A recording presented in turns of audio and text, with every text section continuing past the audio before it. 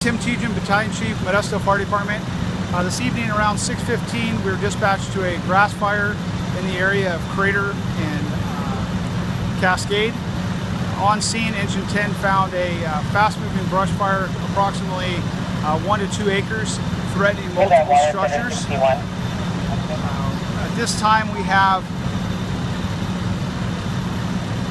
over 12 units operating on the scene.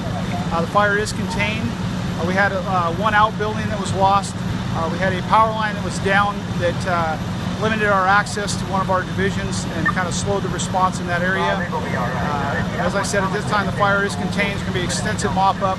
We'll be on scene for several hours. How many total acres burned? At this point, I'm not sure. It's going to be more, probably around 4 to 5 acres. The problem we had is the way the wind was blowing the wildland into the back of the structures, in the back of the church, and into a trucking yard over off a patch. How do you try to contain a fire like this when you have winds and heat? Basically what we try to do is we try to get an idea of where the fire's at, get around it, surround it, get on the flanks of the wildland fire, protect the structures is our number one goal, which we got some Type 1 engines on those to do that early on. We had some access problems due to the smoke and the wind limiting our visibility. But like I said, at this time we have those Type 1 engines on the structures. We have the Type 3 engines that are handling the wildland threat, and the fire is contained. What agencies were involved?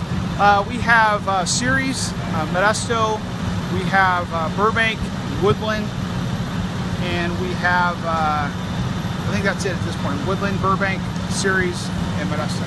No injuries to firefighters? No injuries reported at this time. Good. And what do you tell the residents when you get on scene? I mean, are they already out, or? At this point, there was a lot of residents that were out in the area. It was very dangerous because we had the smoke blowing over the road. The visibility was near zero.